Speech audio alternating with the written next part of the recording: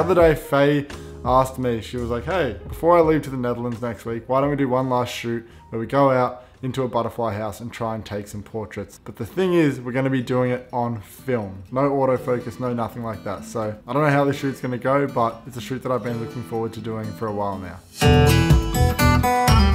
What sort of shots did you want to get today? Definitely some shots of me in the greenery, and if we can get some butterflies in there, it would be great. Maybe a close-up shot if a butterfly lands on me.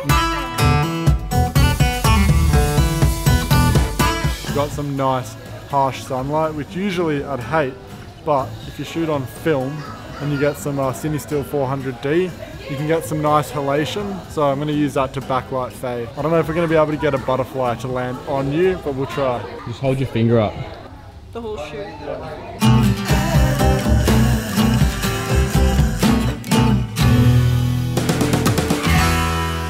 We didn't really think about this, but it's actually going to be quite hard to get a butterfly to land on Faye. So, do you reckon you could just land on the model? It'd just be better for the photo, because like, you know, I'm not the model. And you're a butterfly. And the whole point of this shoot is to get you to go on the model. So what the fuck? Oh, man.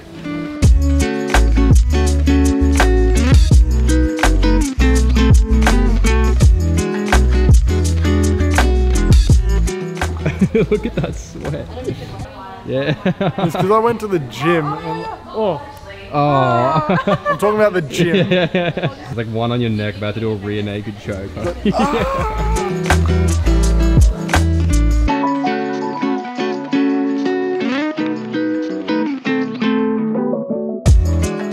Alright, we've just come out for a sec because it was getting very hot in there, but the shot that we wanted to get, we haven't got it yet. So, what do you think? I think we just need to take 5 and then go inside and do another round. Yeah. I'm just trying to search up how to actually get butterflies to attract to you, and they say use like sugar water, or you can even use like the leaves that they land on, like rub it into your hands. Do you want to rub a leaf on your hand? Sure.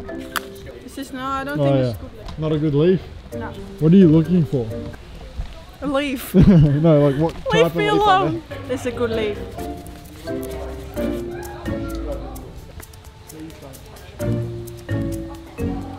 3, 2, 1. That shoot was straight up harder than I thought. Like, I definitely thought we were going to go in there and be able to get heaps of butterflies to land on Faye. And I was going to get plenty of different shots of that, but that simply wasn't the case. We did manage to get a photo of a butterfly on Faye here, but it was like a broken butterfly. Like the wings were all, I think it was about to die or something. So, yeah.